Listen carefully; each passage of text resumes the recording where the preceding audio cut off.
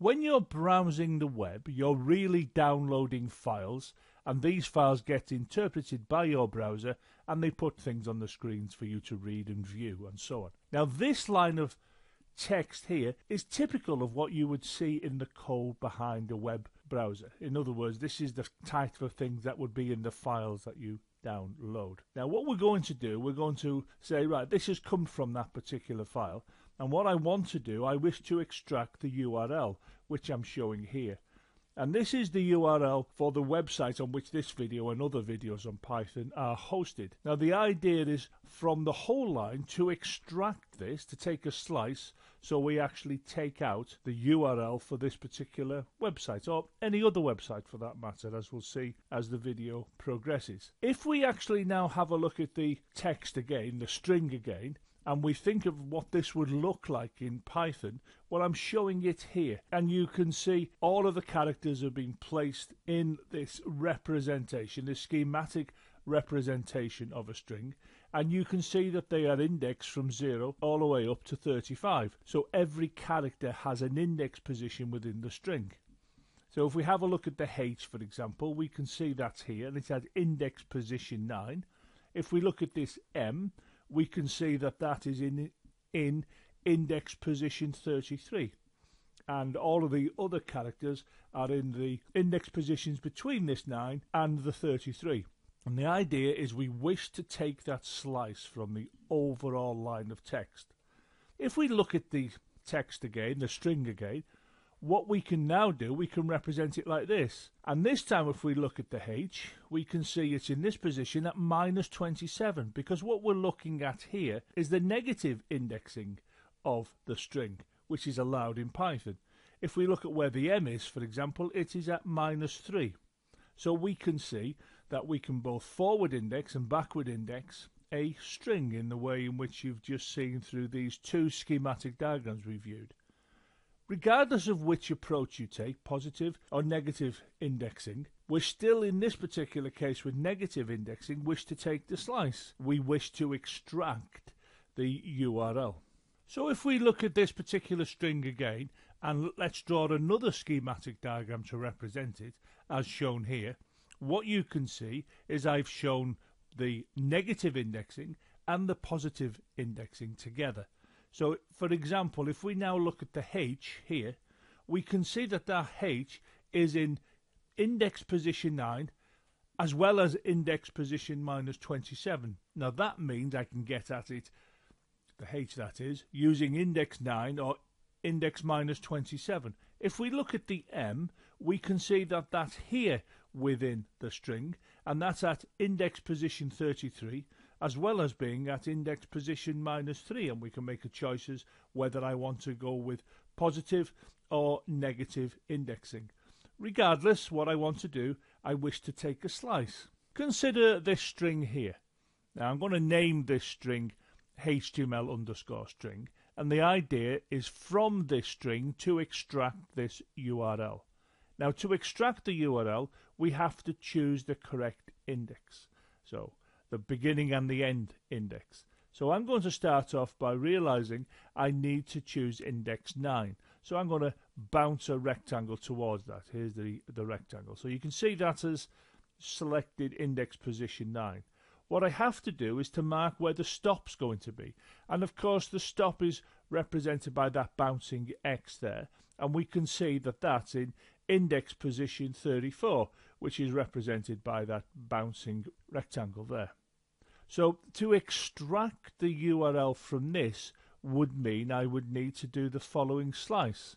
Here you can see I've got URL. Now that's going to hold the slice. It's been assigned. Here is HTML_string, which is the name of the string. This is the 9, which is the first index.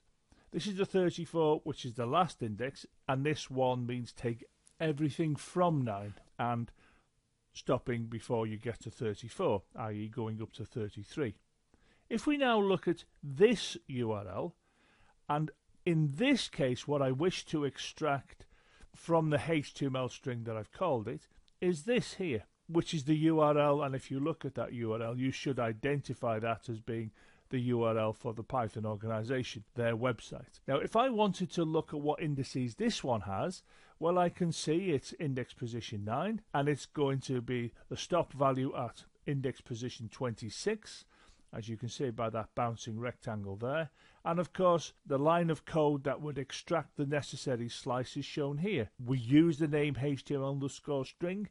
We can see we've chose index position 9, index position 26, and 1 meaning take every character from 9, and index position 25, because remember we don't go as far as 26. Now this is all well and good, but it works on the assumption that as a programmer I know how long the URL is going to be. So the trouble is, this particular line of code would not work with this, and this line wouldn't work with this one, because they have been tailored specifically to the strings as shown, on the assumption that I would know what's coming from the file I read in. Now obviously this doesn't make any sense. We're not going to know that as a programmer. We're not going to know how long the URL is when we're reading information from a file that represents a particular web page. Let's have a look at these strings side by side. Here's the first one, which is the Python bitesize.com URL. And let's have a look at this one, which is the python.org URL. Now what we can see about them, if you look closely, you can see that both of them have the same beginning. Both of the strings have the same beginning. See the less than sign followed by the a space, then href, then an equal sign, and then a double quote. And then we can see at index position 9 in both of them is where we have the h. So for both the top string you're looking at and the bottom, we can take the start value at index position 9, because we know the frontage of both of them is the same. If we now come here, we can see that the last two characters of the string are the same, the double quotes and the greater than sign. Now if we look at the negative index, we can see that both of these share the negative index of -2. Whereas if we were to consider the positive index of these, we can see the top one is 34 and the bottom one is 26. Now what this tells me, if we know what we're going to read from the file has the same frontage to the string and the same end to the string, if I used a positive index for the start position of my slice and the negative index to mark the end point, the stop value, i.e. we don't go as far as the -2, then what we can do, we can take the URL from any size. In other words, here I've got Python bitesize being bigger than python.org, but I could have a longer length of string representing a URL, and I would be able to use the position 9 for the positive index and the -2 for the negative index. Let's explain this further with reference to a snippet of code.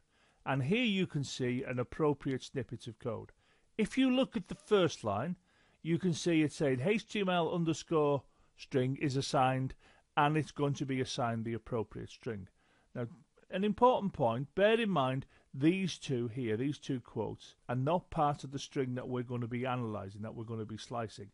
They're just there so we can assign the appropriate string to the HTML_string name. Between these two quotes is the string we're going to be working on.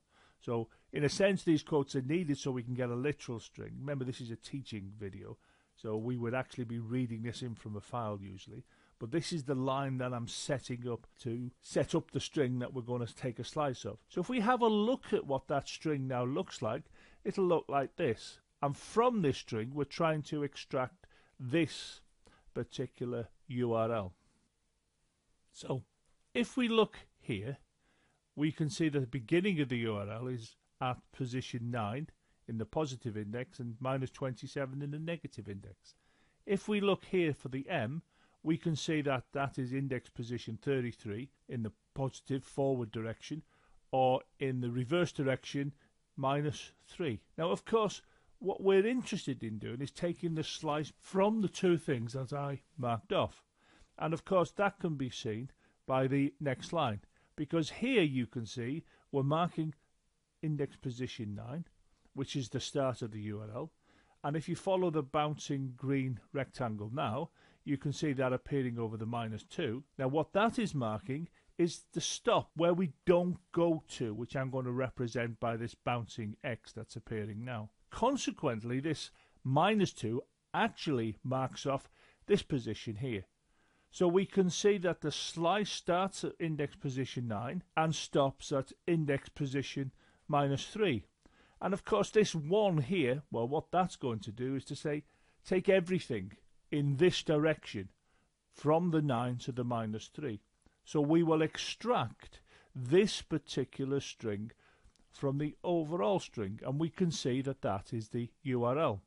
So when the program now executes, we can see that this line here outputs the entire string, the one from which we were going to extract the URL, and this line, well, that's going to print the URL, which is what was assigned at this point by this string notation, and we can see that when this line executed, it printed this out, and we can see that that is the URL for the pythonbytesize.com website. We'll look at the same snippets of code with a slight amendment. Here's the code, and we can see the amendment is on the first line. What I've now done, I've actually changed the website from Python Bytesize website to the python.org website. So if we have a look, we know that these two quotes are needed so we can set up a literal string, but the actual string we're going to be dealing with is shown here. And of course, we're interested in extracting this from the string that you can see schematically below. So let's have a look at what we have in terms of the starting index position for the slice and the finishing. Well, we can see that the H, which is the beginning that we wish to take, is at index position 9 or index position -19. We can see that the O of OG is at position index 25 or index position -3. We can use either of those. Now, if we have a look at how we've taken the slice, we can see that we've taken index position 9, which marks the beginning of the slice. If you watch the bouncing rectangle highlighting the -2, that's going to mark off the position that we don't go as far as. Now that's going to be shown by this bouncing X here. Consequently, the -2 actually is referring to the -3. That's going to be the end of the slice. And of course this 1 means we take the slice in this direction, taking every character from the string between the 9 and the -3 index positions.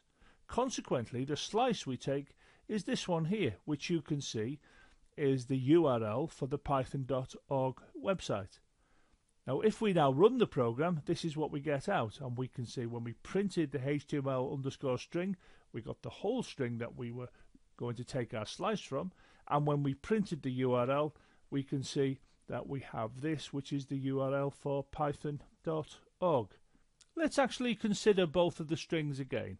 Here we can see the first one, which contains the URL for the pythonbytesize.com website, and what we can see is that the index for this one, for this particular slice that I wish to take, is starting at 9, shown by this bouncing rectangle.